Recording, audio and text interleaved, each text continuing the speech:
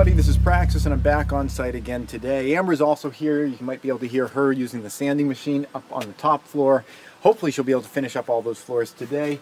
But what I'm doing is continuing where I left off yesterday. As you can see, I've got across the doorway here, and I had to actually stop here. I had more time. I could have done more yesterday, but I ended up having to stop because this wire needed to be in place.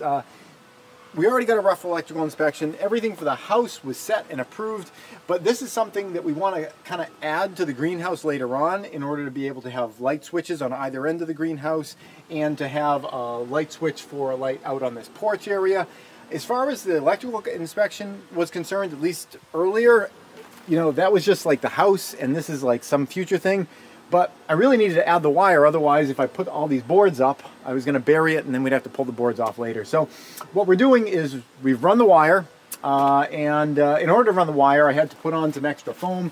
Some of these other foam panels were missing, so I had to put those foam panels on. I had to do all this other stuff, which I was going to have to do anyway. But, you know, it's just like I wanted to put this board on, but before I could put this board, I had to put the wire. Before I put the wire, I had to put the foam. Before I put the foam, I had to put the strapping. So I had to do all this extra stuff, and actually interior wall boards in here, just to get back to the point where I can put the next board up here. So I'm just about to do that right now. This is the board that fits in here, and at the bottom, I want them to hang about 3/4 of an inch below this attachment surface. So I made this little thing that's going to tuck up underneath, and this is going to touch the surfaces down there, which means I can extend the boards by 3/4 of an inch beyond it. So I'm going to just kind of roughly get this in place here. This board here is a little bit twisty. Let me get this out of my way. All right, so first I want to get it correct vertically, and that's what this thing's for.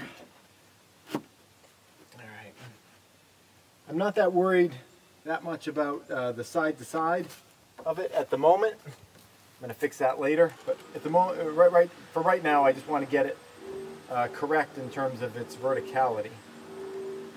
So put that screw in there. I'm really liking these decking screws that I'm using. They're star head decking screws. They've got a little star head for driving. The driver bit stays in really well, and they feel nice and secure going in there. Alright, so I've got it set this way, but it could totally fall off. I got to be a little cautious about it here. The next place I want to go is to really secure it up into this corner, because this is as far over as this one can come.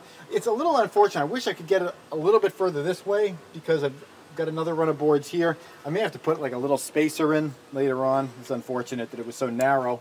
When you're working with stuff that's that narrow, it's not as strong, but you know, you do what you can. Alright, here we go.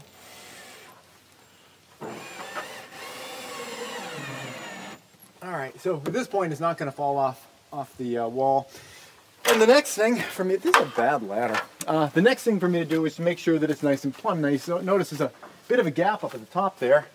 And I didn't grab my level, but I got to get my level. I'm going to take my level, put up on the side here, make sure that we're nice and plumb, you know, going down. This may have to swing out a little bit, and I'll just pull this and then resync it there. But that's the idea. I've got another board ready to go right next to it, and then I've got, I don't know, it looks like at least another 6 boards that are going to be pretty easy until we have to start cutting around these windows and everything. Anyway, that's what we're doing today. We still got nice weather, so we're taking advantage of it. That's it. Thanks for watching.